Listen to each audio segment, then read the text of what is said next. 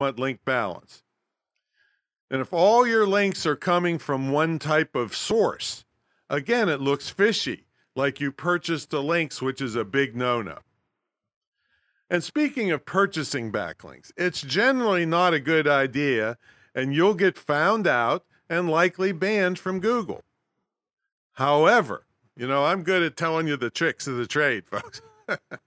There is one technique hardly anybody knows about, but now you're going to know about it because of good old Tom here.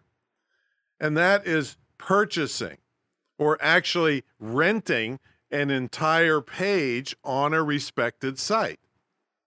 Now, this could cost you a few bucks, but it would not look fishy, and you can control the anchor text.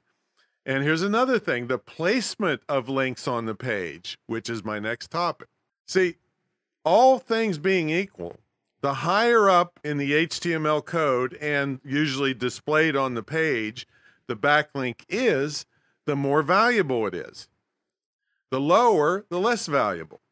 And if it's in a sidebar, that's not as valuable either because it's just repeated on every page. All right, now let me tell you another thing you should know about is do follow and no follow. You'll see these terms when people are talking about linking. A do follow link means the link is structured so that it's telling the search engine, yes, we really believe in this other site, and we're sending some of our authority to that site. And you can go follow this link, go over there, and we're vouching for them. All right, that's like the layman's explanation. All right. A no follow link is better than nothing, but it's not as good as a do follow link. A no follow link actually has a link to you just the same as the other link, except it's telling the search engines, listen, we're not sending any of our authority to this other site. It's just informational.